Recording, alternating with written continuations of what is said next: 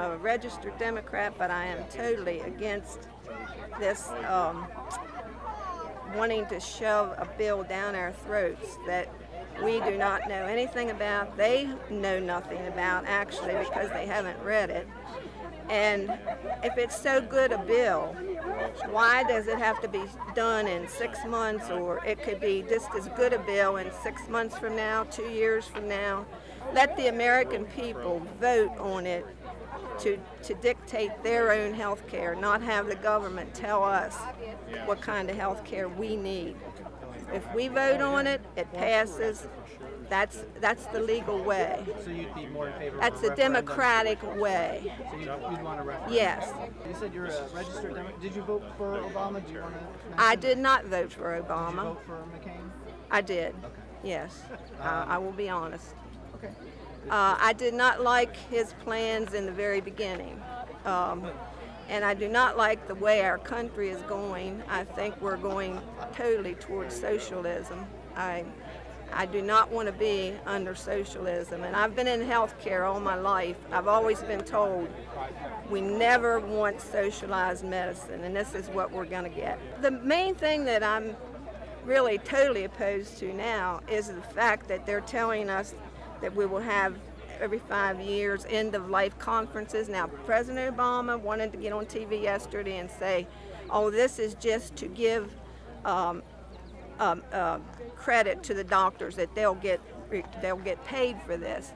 No, the doctors will all do this now for free. Why would we want to spend taxpayers' money to give them more to give us a conference on end of life? No, this is free now. This is just something that they're trying to snowball us with. So do you go as so far as some others have, where they say that they consider these death panels, quote unquote?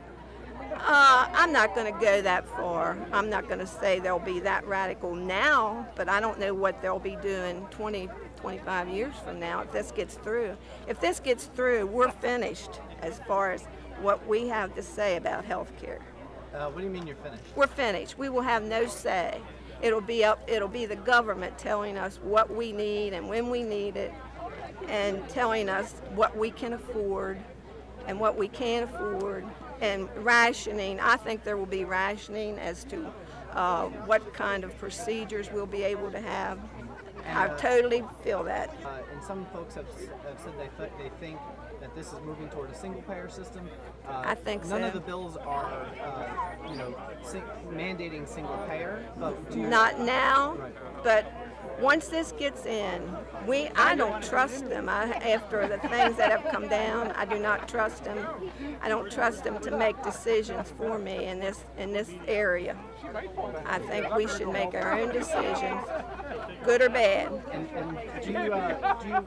are you on Medicare now? I am. And do you like it, not like it? It's been okay. There's things that I don't like about it, but it's been okay. But I don't think the government can't run things now. We all know about the $500 hammers that they buy and the $600 commode seats. I mean, how are they going to direct our health care and do it efficiently when they can't even know how to buy supplies without spending a huge amount of money? You know?